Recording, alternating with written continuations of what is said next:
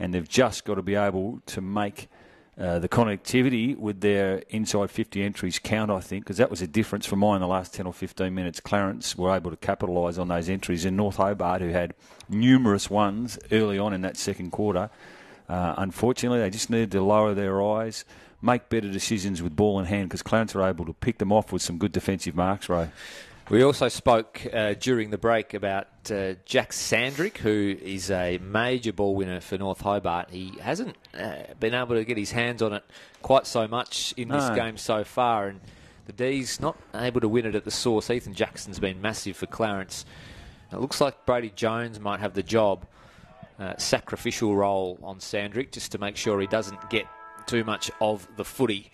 We'll see how he goes, though, in this second half. He's got a job to do if he wants to lift his team towards victory. Up it goes in the middle. There is Jones, who gets the first handball out of the centre, directly to the big ruckman in Wall. He was ripped off his handball. Got it to Davis, though. Tumbler inside 50. Here is a chance for Neil. Gets around onto the left boot. Clarence have one within the first minute. Too loose on that occasion. He found time and space again, and good call from you, AJ. You mentioned Neil in the second quarter. He just got off the chain, and he's kicked a couple of goals now for the Roos, and they just held up, didn't they, in the centre clearance there. Wall involved, didn't panic. Yeah, he's becoming a problem for the North Hobart defence, and I think it's Hugh Williams with the job. Not the... yes, you're right. He's a fraction undersized down there, Ro, potentially, although it wasn't size that cost him on that occasion. He was in the right place at the right time that time, Neil, but that is what good players do, and he is making an impact on the scoreboard. Back to the middle, and the D's will want to respond, and they'll want to respond quickly, because it's suddenly 10 points after they led by 3 goals at one stage. So it's been quite the turnaround here at North Hobart Oval. Ollie Davis was the last inside 50, starting to get his hands on the footy. Tossed up, picked up one hand, I think that's Smith. Webberley goes in, the coach, but the umpire's found a free kick. It's going to go the way of North Hobart, and Baxter Norton's got it. And Hill, with his left foot, it's a poor kick. Wide. It is a poor kick, doesn't give his teammate any chance at all, and trundles over, not too far down from where we are sitting here, about 65 metres around from North Hobart's goal. And they've just been jumped a little at the start of this second half. A goal, Danield has their back against the wall, the D's, tossed in, one down by the D's, and that man Sandrick goes forward, but his kick is wayward, and Clarence should be able to clear. Good kick. Quick kick is good. And the mark's taken there by Davis, who you mentioned before, is a fine player. Gave it to Josh Green, the ex-AFL footballer, who changes things up to the opposite side of the ground and finishes up with Harper. Harper's got it, goes short, and he finds Wiley, and Wiley has it on the wing for the Roos. Good kick from Wiley, goes right inside 50, D's in front. Chance, though, for the Roos, because the ball's not out of there yet. Tumbling handball, missed kick, great tackle by North Hobart, and they've turned the ball over. That's ferocity from the D's, and the big bear would be very happy. He'd be banging his paws together when he sees tackling like that. And Willis has it at half forward, kick around the corner. This could bounce anywhere. If it bounces straight, it's going to be a goal. It hits the post. Oh, it would have been a remarkable goal because he threw it on his boot. A long way from home, Sean Willis. And that last 90 seconds would have pleased Robinson very much. And so would have that kick. An indiscriminate error from the Roos. And North Hobart have a chance again. Sandrick, he gave him the rev up at half-time. Rowie said he hasn't seen as much of it. He's had plenty of possessions early in this second half. High kick to the top of the square. Holmes there, quick handball out, and they might just clear it here, the Roos, though that kick missed its target, and it'll come bounding back in for North Hobart. Big men fly, ball at ground level goes over the boundary line. Christopher. Well called, AJ. Good passage, and you mentioned Sandrick. He has had 3 or 4 early ones in this second half, getting productive for the D's. But it's Clarence with that advantage, 9 points to the good. Can the D's strike back here? And it comes. Wiley took it on the half volley. He was all wrapped up by McGuinness. He's just got a bit untidy the last few minutes. We've seen some mistakes. Ollie Davis kicked one out in the full. Sandrick wasn't his best inside 50. He got held up. Up it goes again. Hardy will do the ruck work. It's been a free kick pulled out. It'll go Clarence's way. Play on advantage is the call.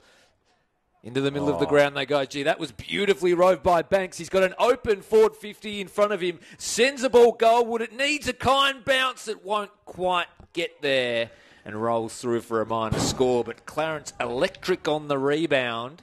The margin back out to 10. It's beautifully roved by Sam Banks. He's a beautiful mover. Great kick of the footy.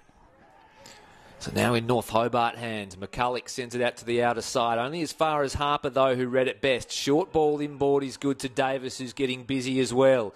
Kick inside 50, has a man all on his own. Separation from Gardiner. He gives it off to Bushner. Trusts the right boot of his teammate. He sends it to a dangerous spot, and getting across that is another very, very good mark taken by Noah Holmes. He just worked his way to the front, didn't he? Got some separation on his opponent in Hugh Williams. So he's a right footer. I don't think he'll go the drop punt here, boys. The modern day player often likes to use a banana. So will he come around on the left, or will he kick the outside of the right, or will he go the traditional drop punt? Let's have a look. In he comes. Looks like he's going the drop punt, and he just misses to the near side. So a minor score for Clarence. They're 6-7-43. They lead by 11. North Hobart 5-2-32. Straight back into it again, Holmes. He caused the intercept, and North Hobart now under siege in their back half. Yeah, another great smother by, I think it's the same man again, Holmes. There's a couple with long hair, but great play by Clarence to keep it in. Well, he's actually played out on the full with the smother, which it might have been from Howlett and young Swinton it was, and George McLeod with a free kick. Both teams desperate to keep it inside their attacking 50. That's a good kick and mark by Hardy, and gives it back to his young teammate down the line. Steele's taking a mark. Look at that head of hair on that man. Goodness me. What would you call that, Chris? The umpire's picked out a free. What was that for? Was it? I'm not sure it was. So was he too close to the man there? What's going on there? Yeah, he looked like he wanted to play on, didn't he, Steele, and maybe encroaching on the mark. That's the only thing I can think of. Steele's been in pretty good form goal-kicking wise with his set shots this year and gets an opportunity. I think AJ Clarence, North Hobart kicked the first... they kicked 4 in a row at one point, so the Roos with 4 of the last 5 goals. That one was a player in the protected area. Or was it the post? Coming in from just the right-hand side of Steele. Thank you, Chris. Not his greatest kick, Steele. And that's 2 balls that have hit the post in the last 5 minutes for the D's. Oof. Kick in is dicey. Green's got it. Roos come away. Short kick. And they're building nicely here, Clarence. And they've got men on. I see Neild making space. Can they get the kick over the top to him?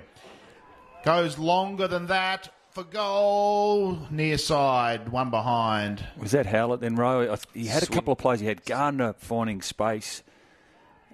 Yeah, AJ called it well. Neild was maybe the one over the top. The little pop kick would have worked because he had created some space. Gee, that's almost a really good juggling mark taken. In fact, it is by Davis. He's had an enormous 7 or 8 minutes, boys. I reckon he's had 6 or 7 touches. He certainly has. He'll send Clarence deep inside 50 again. And there's Green. Well, he's a much improved player. We know he's played under 18 level for his state in the last couple of seasons, Green, but he's been... looks like he's improved his overhead marking for mine. And he's always had some talent. On that occasion, he used his body well and has a chance to put the Roos 17 points up if he kicks truly. This will hurt North Hobart. Green comes in. Got too close to the man of the mark and kicked it straight into that man. The ball's out of bounds in Clarence's forward pocket. Yeah, that might be an area of his game. Just his kicking. It's probably an area of growth. We just got too close to the man of the mark. Yeah, it was. The kick didn't really have a chance to reach its potential. Ball tossed in. D's have it. Kick around the corner. Well done, Pepin. Arm down. Who's going to emerge with the football? Hardy's in there. Umpire says, I'll toss it up. So a few errors that both sides will rue if the game goes the other way. But at the moment, Clarence with their nose in front, 11 points. Beautiful bit of ruck work gives the D's a chance to clear the area. But the Roos have numbers on centre wing, and it's marked by Wiley, who straight away switches play, and that might be a good move because Harper's got it, and Harper goes short and finds the man leading out. What's his kick, boys? Lovely long raking right foot to the top of the square. Green's got it. Can he do something with it? Neil bustles in, but he's wrapped up in a strong North Hobart tackle. And the D's might come up with this. They're appealing for holding the ball. Kick around the corner. Hardy's got a tricky one. It sits for him finally. Handball inside, and the D's are out of trouble rowing. So Reeves clears defensive 50, but there's a wall of Clarence players waiting. Buchner went one way then the other, got it off to the coach in Webley. Short spearing ball inside 50. McCulloch had to be good, and he was. Menzie unable to gather on the bounce. They're still in strife here, the D's. Norton couldn't get his kick away. Clarence players arrived. There's Buchner again. He's tackled. Ball will remain in. We'll have a ball up. It's just the little things, isn't it, Sam Green? He just needed to lead up. You could see his coach lowered his eyes and hit him, which looked like a beautiful pass. But Green just needed to run through the footy there and reward his coach with the inside 50 entry. So stoppage, right half forward for Clarence, who were pressing. Allen won the tap down to Sandrick. Couldn't get his kick away. Good tackle laid. Appeals for holding the ball, but nothing doing, says the ump. Another stoppage. They're on top here, Clarence. North Hobart's back half are under siege. Up it goes again. Can they conjure out of the congestion? McCulloch was clean. The hands were good to Kilpatrick. They work it by hand now. Up the line, the D's. Good-looking ball to a 2-on-2. Michael Fisher pushed in the back. Might Has have to be a been free in kick. the back. In fact, it was. Hasn't had a lot of the pill today, Michael Fisher. Maybe he's got a big second half. He goes forward. It's not a great kick. It's a terrible kick, actually. And it's out of bounds on the full. They're normally very good by foot. Former Clarence player as well, Michael Fisher. Second stint with North Hobart.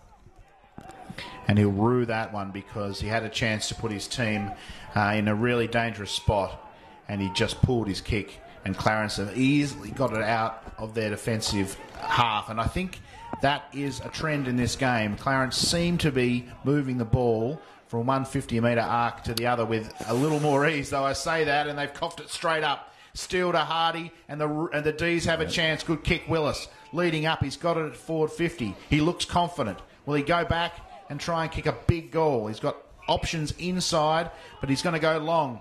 Willis's kick. It's to an unguarded square. Oh. Did a player get a hand to it? He did. Touch ball, one behind, but not a bad attempt, Sean Willis. Gee, that was almost a stunning lack of awareness from Clarence. He was obviously going to load up and have a ping. He had nothing to kick to, but nobody got back. Fortunately, there was a finger tipper that just sent it over the line. That's a really nice ball. He's had a good quarter, Rowie, Sam Banks. He certainly has. Promising young player, a young gun, in fact, this man. He's had a good amount of the footy. Kicks it long, up the wing. Collins, another very good young player. Couldn't intercept on this occasion. Here's McCulloch, who's getting busy as well. Left foot chipping ball towards half forward. Willis tried to run onto it, but Bailey was in the way. Kicks the ball up the line. There is Collins. Yeah, that's what he does so very well. Reads it in the air. And he kicks it pretty well as well. This occasion, no exception. Pepin has the ball. Switches the play. Little over the top ball. Looking for Norton was good enough. He gets things moving immediately, middle of the ground. Here's Walker. He's held up. Gives it by hand. Back to Norton. Left foot ball inside 50. Can they pluck a mark? Getting back was Steele. Unable to get a paw to it. Gee, a good attempt to keep it in. Eventually it rolls out of bounds for a boundary throw in the left forward pocket. 5 metres around from the left behind post. Just gone up half a notch here, I think. Both teams hungry to have the ascendancy going into the last quarter. Tossed in still, does his own work out of the ruck, but he couldn't get a kick away, and Clarence get it out to their 50 and then get the better of the bounce. Holmes has it on half back. He put his man under tremendous pressure there. He's up to the task thus far, gives it back to Holmes, who gets a clearing kick. The umpire says it's coming back, but it's going the way of Clarence. So it won't affect the run of play too much. Who's that over there? With the it's George McLeod, the free kick against him. But I thought it was a couple of really good defensive efforts from him on that occasion. Didn't see what the free kick was for. Is that but Howlett that's got it? Hallett's got the footy, yep. Yeah, he did a good job there. He had to beat two and get it back to Holmes, and he did, and he won the free kick. So he's done a good job there. The Roos, though, still deep in defence and need to find a path out. Pressure from North Hobart on the kicker. Ball down the wing. Fisher flies. Can't get the better of Webley, who now sizes up his options and goes to centre half forward, and a great mark taken there. And is that Holmes as well? It is. Yeah, he's got a good pair of hands. He just needed to kill it there, Jeff Fisher. Unfortunately, it got over the back to Webley. Now, Holmes is a long kick of the footy, boys. It wouldn't be beyond him here. So there's a couple of Holmes boys. Are they related? They are. They're brothers. And, of course, their dad was a TSL footballer in the late 80s and 90s for New Norfolk and Glenorchy. More a defender, Darren. So this is Noah Holmes. Let's watch the arc of his kick. It goes to the right. Distance was not a problem, was it? Just one behind. Just slipped as he kicked as well, did Holmes. So perhaps the purchase would have been better if he kept his feet. But a minor score. North Hobart footy in the right back pocket. Williams. Across goal he goes. Gee, that's a nightmare. And that'll bounce through for a minor score. Elude Sam Collins. No real harm done, but sloppy. Yeah, he's got Paddy Walker, but So- he goes more direct. Collins out of full-back, goes long up the spine. Here's Poke, who just handballed to nobody in particular. In Clarence hands now. Riley back to Holmes. Kick out wide to Howlett. Has some time and space to assess what's in front of him. Spearing left foot ball is a beauty. Yeah, great call, Ro. It was a spearing ball. And big Wade Walls on the end of it. The ruckman floating forward. And he'll have a chance to extend this lead. Well, I think it's pretty important, AJ, for Clarence's sake, because it's 16 scoring shots to 9. They've actually, for mine, dominated this quarter in terms of ball in hand, inside 50, time and forward half, and they probably need reward for effort here. This would be a game-high lead if they can convert here. So this to extend things to 18 points. Wade Wall, a veteran of the footy club, sends it through post high, but it's missing. So a minor score, Clarence, who just keep the scoreboard ticking over and the scoreboard pressure on the young Ds as they bring it out of defence. Caswell has to wait for it. Takes an easy chest mark in front of Webley, goes back. He'll look to go up the line. Where are the marking targets? There's Green, who's been pretty good today for Clarence. Riley at ground level feeds up a handball. Gee, it might have been just stripped off the footy, young Davis. That is in the back from Walker as the coaching staff for North Hobart in the box beside us. Rearranging some furniture, I think, Just there, Rowie. Emotions. Making sure the box is, the feng shui is right in the box. As they go inside 50, that'll please them a little bit more. A good defensive mark taken by the ruckman, who gives it off and likes long left foot kick to a one-on-one. Willis getting back. Did he get pushed in the back? No, says the umpire. Play on. Chance for Riley. Goes inboard. And the Roos seem to have the poise at the moment. Green tries to go underground. But good play there by the late inclusion in Poke. And he got his hand in there and forces the stoppage. So North Hobart need to bring the ball forward, you would think. They're 13 points down with the momentum against them. Ball tossed in.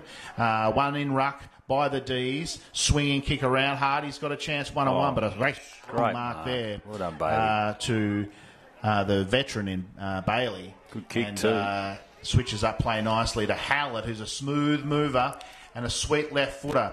And he sets up his teammate over the top there in Harper. Harper's good. He's got it to Neild, who's a long way from home. Won't kick a goal from there, but he does set it up to the hot spot. The big men fly, and the Ds have it. And a good mark there by the very tall Hamish Allen, in defence, who goes short.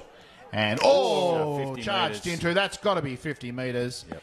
That is Silly. Flagrant. And why would you do that? Obviously, you want to make them earn it occasionally, but that's just going to hurt his team if North Hobart can capitalise here on the scoreboard. Neild, he's been great for the Roos, but the coach will be tearing his hair out. And he's got a fair mop of it too, Jeremy Webberley. D's go forward to the hot spot. All Roos over the back. Can they get a lucky one, though?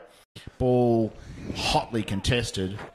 And the D's need to make something happen here, Brownie. They do. And a couple of nice defensive 50 marks from Hamish Allen. He's an improving footballer, but you're right, AJ. Hardy out of the ruck work. High kick. Won't be a score. Oh, the wheel off hands. Just one behind, though.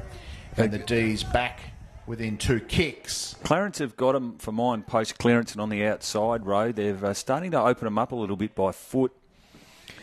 They are, and speaking of good users, here's Webberley out from fullback. Big punch. Gains a good 15 metres. It rolls out of bounds for a boundary throw-in. On the left half-forward flank, North Hobart need a goal, it's fair to say. Well, Ro, it wouldn't be a long quarter. Just maybe 1 or 2 goals kicked. Yeah, spot on, Browning. In it comes. What can they conjure? Hardy goes in after it. Green's been good. Gee, Jones was tough and just gave the don't argue. Was ripped off his kick in the end and was pinged. Tried to just evade the tackler. Well, the advantage has been paid. Inside 50 they go to North Hobart. And there goes the siren. So close to having a shot for goal.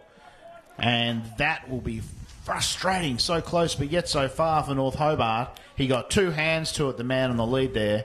Just couldn't grip it. And now they'll go in 2 goals down, and the 2 teams get a little fractious again.